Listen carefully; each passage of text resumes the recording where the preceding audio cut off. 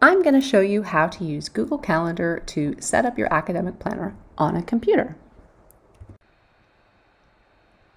So on your computer, there are a couple of different ways that you can find your calendar. You can go to the 9-dot menu up here and look for calendar inside Gmail or Drive. You can also go to the URL bar up here and just type calendar.google.com. I've got a week view. I can also look at a day view or a month view, but I like week view for planning. Let's put our first event in. 6 o'clock on Sunday, I'm going to click here and put a new event.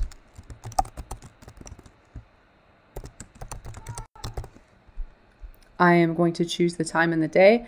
It knows I want 6 o'clock because I clicked there, but I can change it like this if I need to. And it takes me about 1 hour to get ready, so I'm going to leave it like that. Here you can choose a different day if you need to. I am going to choose repeat, and I'm going to choose custom, and I'm going to say Sunday, Monday, Tuesday, Wednesday, Thursday. Now it's repeating on all of the weekdays. I can choose different days to wake up on Friday and Saturday. I'm going to choose a different color here so I can see it easily. Yellow.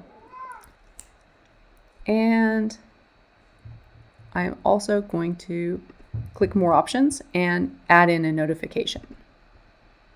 I can choose email or notification. Notification is on my computer screen and email is an email, of course. And I can say what time I want it to do that. I'll say 5 minutes ahead. And I'm going to save that. Now I can see all of my wake up this week, and I made it repeat. So next week and the week after and the week after, it's doing the same thing.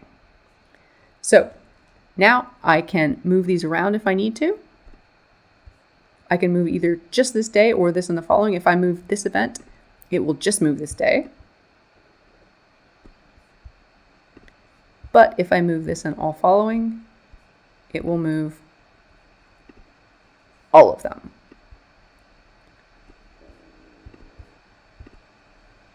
Now I've got this event on here, it's got notifications, I know how I can move it around, and I can just start putting in all of my other events. So let your online planner take some of the stress away. Give your brain a break.